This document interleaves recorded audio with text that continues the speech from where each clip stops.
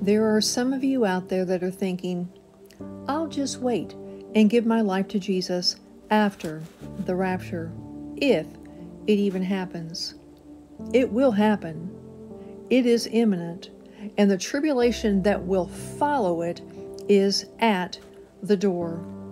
If you're looking at the world and you truly think normal is still coming back, then I don't know what world you're looking at. The only thing that is coming back, the only one that is coming back, is Jesus. And when he returns at this coming, only to the clouds, it will be to remove all those who have placed their faith in him alone for the forgiveness of their sin and for eternal life. Prior to that time of judgment, the tribulation that I mentioned. The rapture of the church absolutely precedes the coming time of judgment, God's wrath upon an unbelieving, Christ-rejecting world. If you do not want to be here during that time of judgment prophesied in the book of Daniel, throughout the Word of God, and with greater detail in the book of Revelation chapters 6 through 19, and you don't yet know Christ, you need to place your faith in Christ today. We are not guaranteed tomorrow.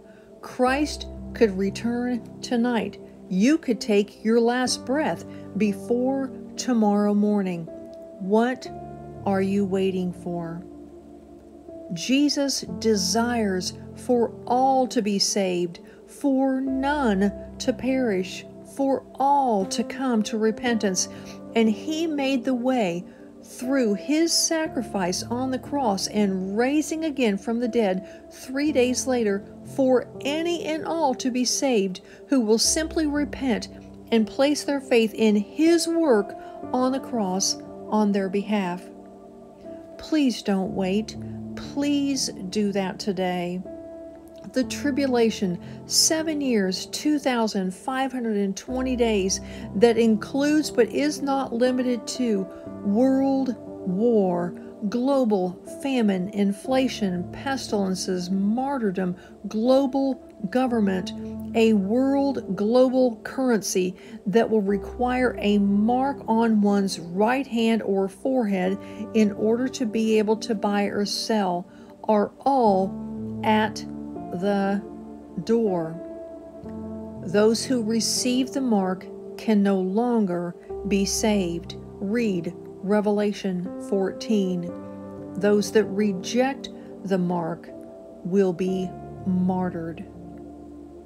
People can still be saved after the rapture and during the tribulation, but if you're thinking that you will wait and you're not willing to place your faith in Christ now, what makes you think you'll be willing to place your faith in Jesus when it will cost you your life to do so?